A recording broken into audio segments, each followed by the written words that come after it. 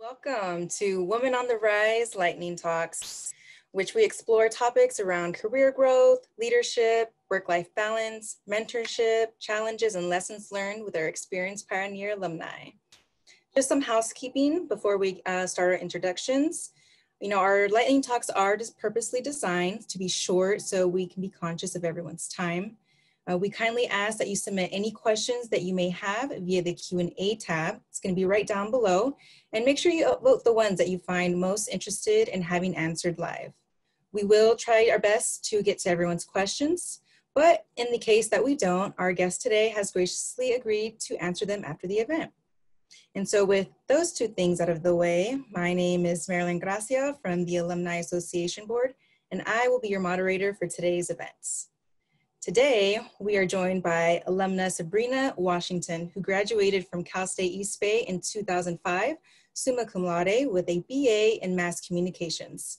Sabrina began her career shortly after graduation as a television news anchor and reporter in Oregon and then Massachusetts, where she won an Associated Press Award for investigative reporting.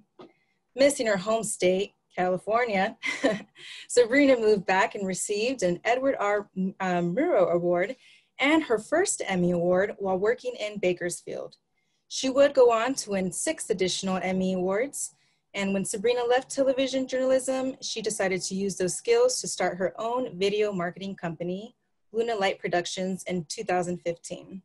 She has clients throughout the US and has served as the media director for California State Fair from 2016 through 2019. Sabrina attributes her success to the education and hands-on experience she gained from Cal State East Bay. Sabrina, thank you so much. I just want to thank you for joining us for today's conversation. Hey, thank you so much for having me. I'm very excited to be here and to answer questions and enlighten in any way that I possibly can. Yeah, so let's get started. Let's just start off by, can you just kind of share your career path and really how you came to establish your own video marketing company, Luna Light Productions? Yes, so it actually all started really at Cal State East Bay, formerly Cal State Hayward, because when I started there, it was Cal State Hayward, and then my senior year in 2005 is when it made the switch to Cal State East Bay.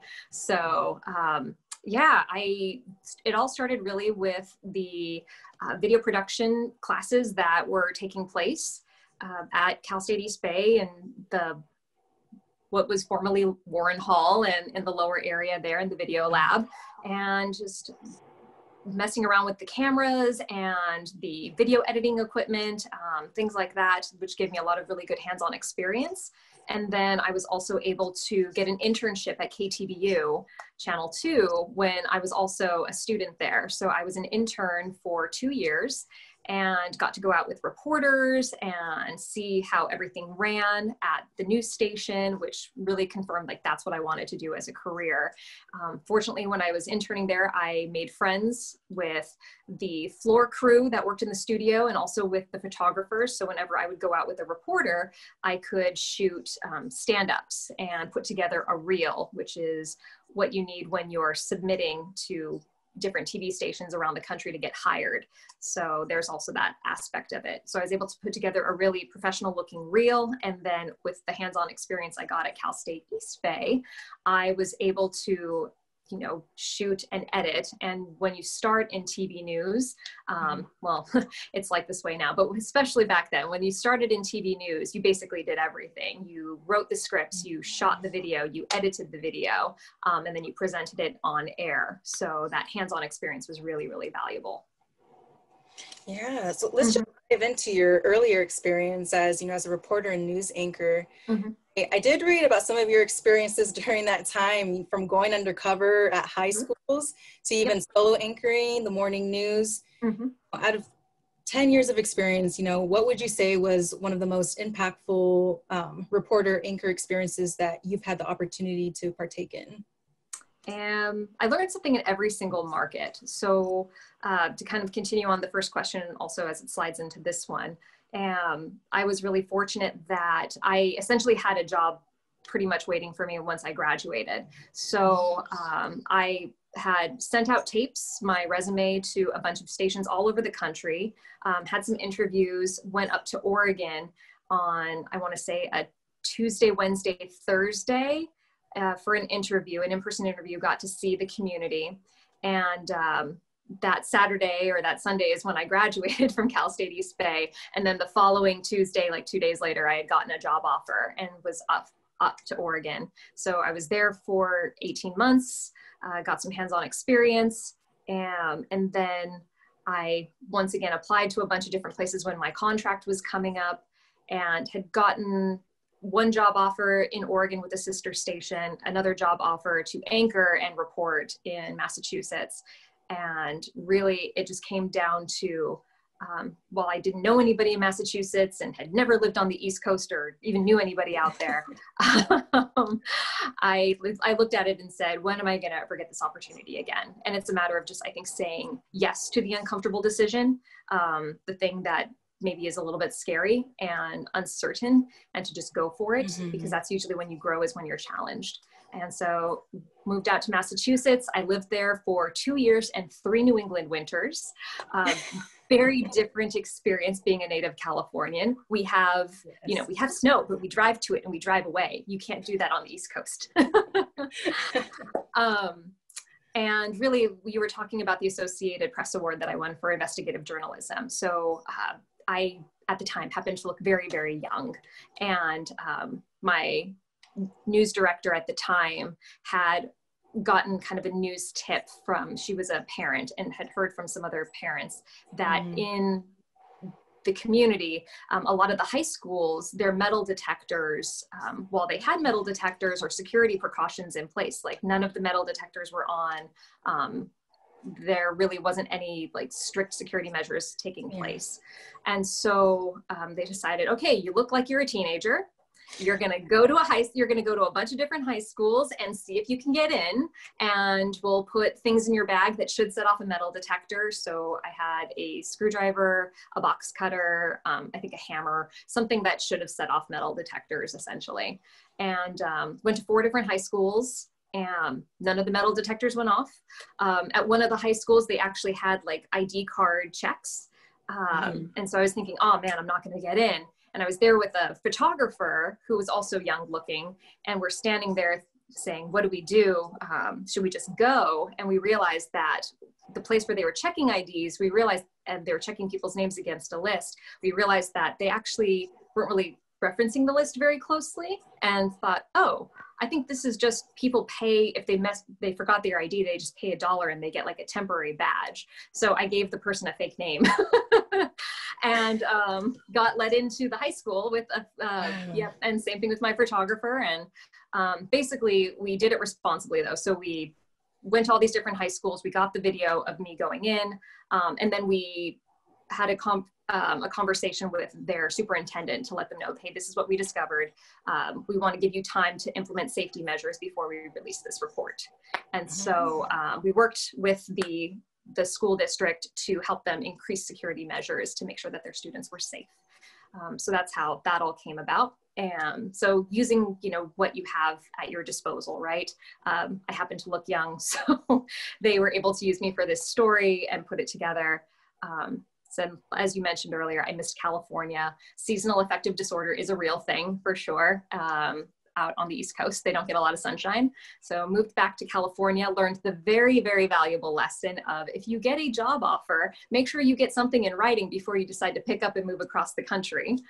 I had actually gotten a job offer at a different TV station. And then when I come out to California and called up the news director at that station, she had said, oh, there's a hiring freeze.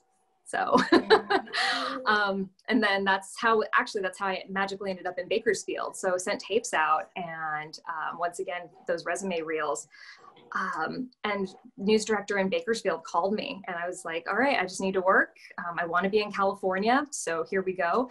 And it just happened to work out that that's where I won my first Emmy, and was given the opportunity to be a storyteller, to anchor. And that first Emmy was for one of the newscasts that I did, the weekend newscast that I anchored while I was there. It was a really exciting time. Learned some great storytelling tidbits and ways to be a better storyteller when I was also working in Bakersfield. So sometimes the setbacks that you get can actually turn out to be really great opportunities. So it led to such positive outcomes. And I think relocating itself is something very nerve-wracking, especially right out of school. But I mean, you did it. California winters are not the same other places, so kudos to you for that. And speaking of setbacks, often when we have a goal, we do come across hurdles, barriers, some that are specific to women or minorities, and it just really makes the journey that much more difficult. So what were some barriers that you encountered in your journalism journey, and how did you work through them? So interestingly enough, after I left Bakersfield, I came up to Sacramento, which is where I'm based now, and working for a TV station here. And interestingly enough, one of the things that I've always been a very type A personality. I like to have like my hand in every piece of the story that I would put together. So while I worked with photographers and editors and whatnot, my preference was always actually to shoot and edit my own videos. And so there was one story in particular where I felt it was covering at one of the military bases out here, a helicopter that was being retired and another type that was being brought in.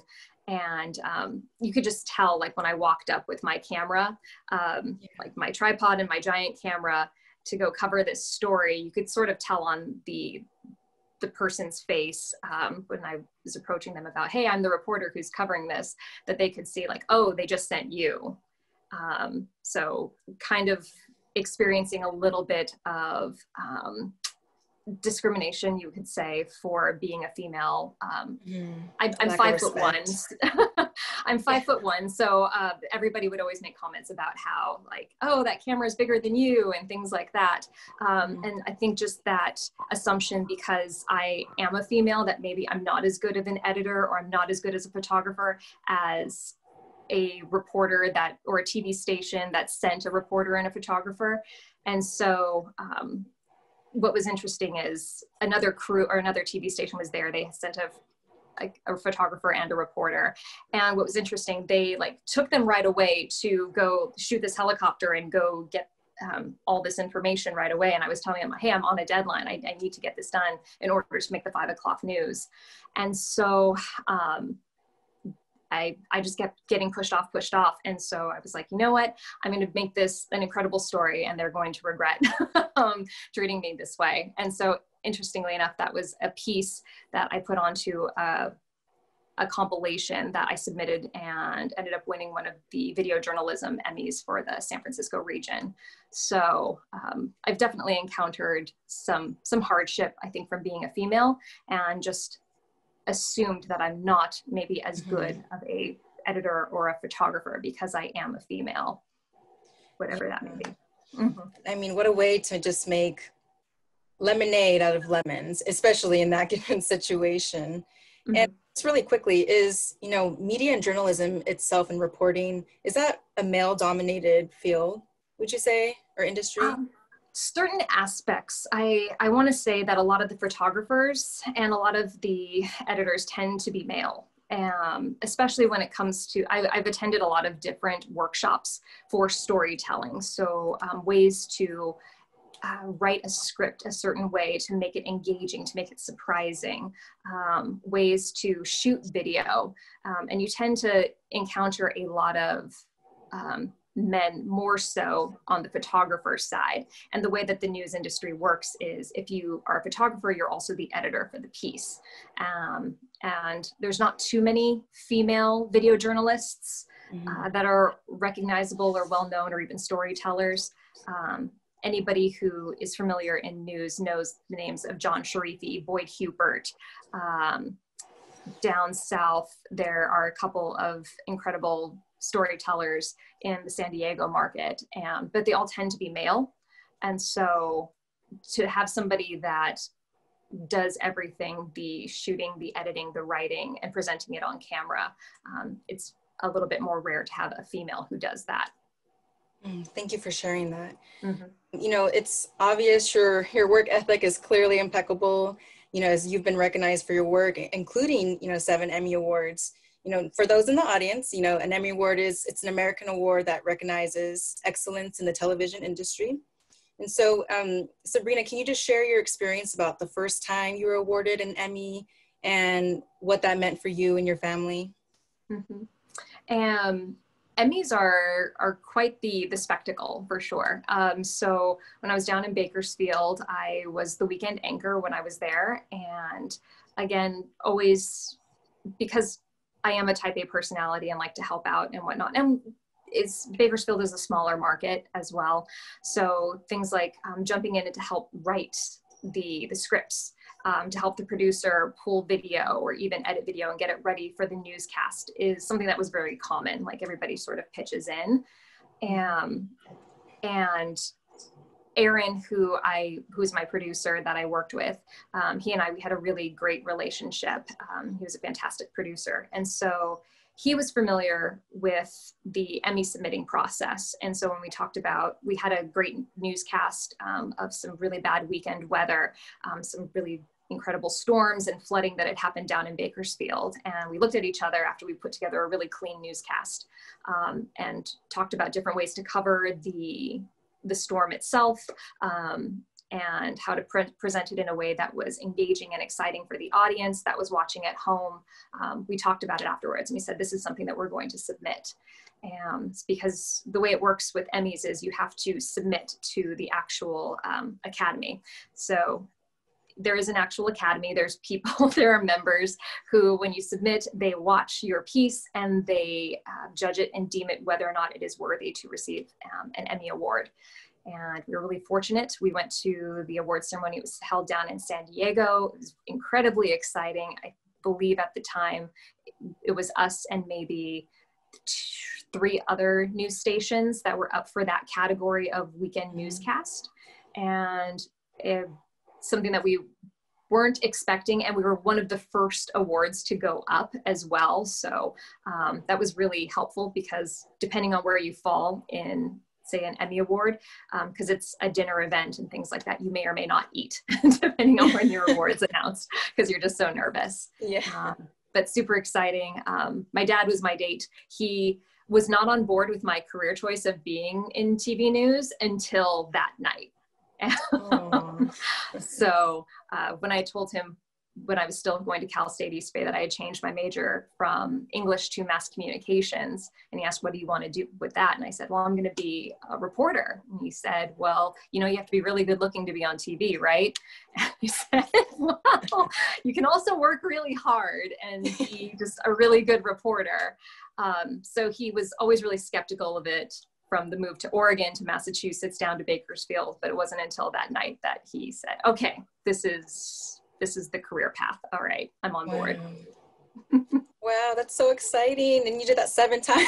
7 times, yes. 1 more in Bakersfield, and then the other 5 came from when I was up here in Sacramento, and 3 of which were being for a video journalist. So the person who writes, edits, shoots, and presents everything.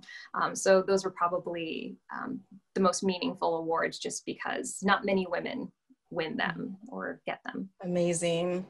So amazing. And I think I really enjoy these talks, because I love hearing about all the accolades that our fellow alumni are achieving, you know, after graduation.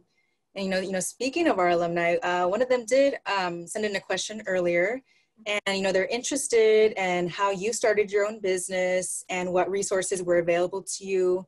I mean, you worked in media for 10 years. So what feelings were you experiencing when you decided to make that transition? And were there any steps that you took to prepare yourself to take that plunge? So I have an interesting story of how the business even all came about. So I had left TV news. I had these skills that I had acquired. So I knew how to talk on camera. I know how to write scripts. I know how to submit things in a deadline. I know how to edit. I know how to shoot and write. So while I was trying to sort out what next steps that I wanted to do, interestingly enough, because I was just known in the market, and I was visiting a friend of mine in downtown Sacramento and was in the elevator with him. And it just so happened that the friend's office was in the same building as the California Restaurant Association. And so their president and CEO, Jot Condi, was in there, and he was talking with my friend, and they get off, and or he gets off, and then we go and we have our meeting. And then that evening, I actually get a text message from that friend that I had visited, and he said, hey, Jot was wondering if you were doing anything right now. He wanted to ask you some questions about a project that they're thinking about for the California Restaurant Association. And it turned out they had been kicking around this idea of doing video newsletters. So basically they do email marketing, email newsletters that were okay. They weren't getting a lot of engagement, very low open rates, or okay open rates, lower read through and click through rates. And so they were thinking, well, if we put together kind of like a 2-minute news package of things that they need to know based upon what's in that newsletter, let's try it out and see. And so he approached me, said, I want you to be the person who is on camera for it. I want you to be the person who writes the script, who shoots it, who edits it. And I said, okay, cool. This is something I can do. So it's a matter, I think, of just saying yes to the opportunities that come about. And we did a beta version of the video. I originally was supposed to go down to California Restaurant Association and shoot these videos. And just for the beta version, I happened to shoot it in my kitchen, and they really liked it because they didn't want something that was overproduced. They wanted it more grassroots. And so when I sent it to Jot, he's raved about it. He's like, oh my gosh, this looks like a YouTube blogger thing. I love it. And, so I just started shooting these things in my kitchen. And then from there, just kind of word of mouth spread because other associations were on that email marketing. And so that's kind of how I've acquired my clients, is through sort of word of mouth and people seeing the videos, and have just gone on to California Grocers Association as a client. And of course, with everything that's going on in the pandemic, they've been super impacted and very busy based upon everything. So that's kept me very busy as well. So I think it's a matter of, in terms of resources, you've got skills. Sometimes you may not think you have skills, but you totally have skills. Put those to use. I had a DSLR camera. That's how I shot until I acquired enough funds by doing this business to get like a real camera, real lights. And then we converted our mother-in-law unit into the studio spaces, which is what you see behind me. And yeah, I think it's using the resources that you just happen to have available, looking at the skills that you have, can be put towards, I believe, creating your own business. And fortunately, I loved what I did. And I think that goes a long way too, of starting your own business, being passionate about something. Most definitely. I loved what you said about, using what you have, because that's something that I like to live by. Do what you can with what you have.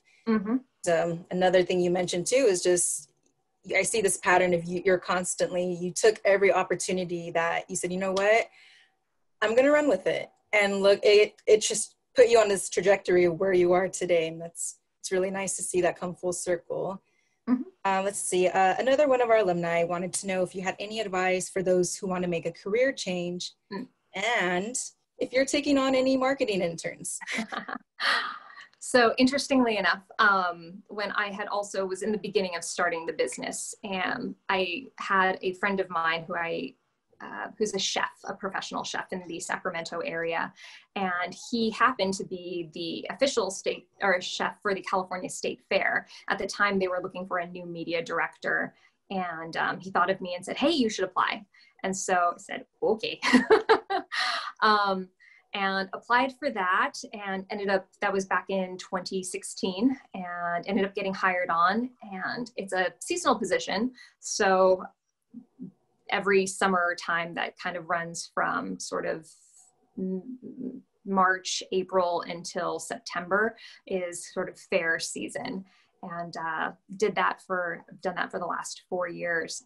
So making that transition into marketing was also something new and different, because while it is media director and doing outreach to the TV stations and the radio stations and the newspapers that are in the Sacramento area. So unfortunately I had a connection with many of the people who worked there, but to be on the marketing side is very different, and putting out, social media posts and looking at things like engagement and what gets clicks, what gets watched, putting things like that together. So I actually ended up going back to school and took a couple classes on marketing itself and putting together sort of branding and having that knowledge as well. So I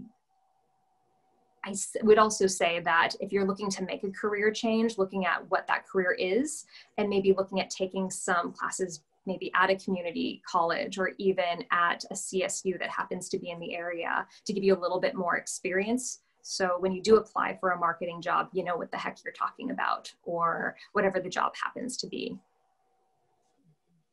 Thank you so much. Mm-hmm. We're gonna pivot a little bit. And about the interns, I realized that was another part. Yes, I'm always looking for qualified people. This will come up later, but I am a new mom. I have a 4-month-old. And while I do rely on my editor to help me out with that, because normally what I would do is, because I am the type A personality, I would normally be editing at least half of my videos. I've given them all to my editor, and I know he's swamped. So I'm always looking for an editor or even somebody to help out with marketing, to do the outreach, because as I mentioned earlier, a lot of my clients come from word of mouth. So this year, at the beginning of the year, before the pandemic all started and whatnot, I was said, this is going to be the year I do active marketing and outreach to try and acquire more clients. So obviously things have taken kind of a dip, but always looking for somebody to help out with that marketing and outreach to help grow the business as well. So yes, looking for an intern possibly is. Awesome. I hope everyone heard that pioneer opportunity alert. So let's talk about hashtags. I wanted to first congratulate you on baby Washington. You know, being a new mom is not an easy feat, especially during the current climate. What are some things that have helped you really manage your time with your business and with being a new mom? So leaning on some of those contacts that I had made when I was working at the California State Fair, another former TV personality in this market. She was, after my first year at Fair, she got brought on board the second year. And so we got to tag team it as co-media directors. And so her and I have a great relationship. So leaning on that friendship when I needed to take my quote unquote maternity leave, she presented and was the person who appeared on camera during that time. And like I said, I leaned on the person who helps me with editing and said, I'm going to just give you all the videos if that's cool with you. And he said, yes, I need the money. So we did that for about a month. And like I said, I work from home, so it's pretty easy. I don't have to go into an office per se, and can just come into like my studio space and work. So that's been really helpful. But I think also being a new mom and just being able to ask for that help. And I think that's one of the most valuable things that I've learned as I've gone on through my career, from being a person who had to do everything herself, who had to shoot, who had to write, had to edit, and had to control everything, to be able to just take a step back and say, all right, I've got good people. I trust you. And to just lean on that and just know that it will get done, and to just have clear and open communication with clients and let them know, hey, there's going to be a different person that you may be seeing for a few weeks, or I will try my hardest to make sure that the video process still runs smoothly in a way that you understand, but to know that changes could happen because I won't be attached to my email all the time. So clear communication, I think, is also really valuable. Great advice. Thank you so much. And just one more hashtag before we kind of wrap things up. I saw you use this one quite often. The future is female. I personally love it. And I kind of just want to learn more about the intention behind that. So I think really from that moment of when I had that encounter on that one story where it was very obvious that the person did not think very much of my skills because I was a female reporter, female video journalist. I think that's always kind of motivated me. You know, there's no greater motivation than when somebody tells you you can't do something, right? So From there, I took that and just wanted to turn it into something that, just because I am a female doesn't mean I don't have value, that I don't have skills. I have value, I have skills, and sometimes they're just even better than anybody else's, not necessarily speaking about gender. It's just, this is what I can bring forth to the table. And so I've always tried to put that first. And when I had my daughter, that was one of the things also that I really wanted to champion, because you hear it a lot growing up that that girls are supposed to be a certain way, or that you're not supposed to do certain things, or you're not supposed to move across the country to a place, to a place that you don't know, or where you don't know anybody. Like it's so unsafe. There was one instance a few years back. I decided to go to Ireland, and I went by myself. And I'd met some other American travelers, and when they asked, like, "Oh, are you traveling with anybody?" I said, "No, I'm by myself." And they said, "Oh my gosh, that's so brave for a young lady to do." And I thought, well, it's a first world country and the predominant language is English, so I'm okay. But I think just to put that out there and to be bold and to set a good example, I think is really what's important. I think what a lot of women need to see. I think it's something that also women of color need to see. I'm half Asian, I'm half Hispanic. And that's something also that I was really proud to sort of champion as well, of representation and being on TV, something for, audience members to see. I think it's really important to see women and also women of color kind of in that position as well. Thank you so much. That was such an insightful response, and I love it. And so just really quickly, if people want to connect with you, how can they find you? So I am on social media, Facebook. You can find me with the journalist Sabrina. That's one of the easiest ways to find me, facebook.com/journalist Sabrina. On Instagram, it's at Luna Light Productions. So Luna, Luna, Light, Light, and Productions. And interesting story, people always ask, like, where does the Luna come from? It was my nickname growing up. And so it's just something that I've always answered to. And it just so happens that, the moon happens to be feminine energy. So it worked out nicely, even in that regard as well. My email is sabrina@lunalightproductions.com. And so you can find me on all the different ways. And for those listening, please, you can go ahead and check the chat box for that information. And Sabrina, with that last question answered, we are out of time. I just want to thank you for joining us today as our guest on Women on the Rise Lightning Talks, and for sharing so much of your journey, experiences, and advice with our fellow alumni. My pleasure. And to our alumni, Pioneer alumni who have joined us this evening, thank you so much for joining the conversation.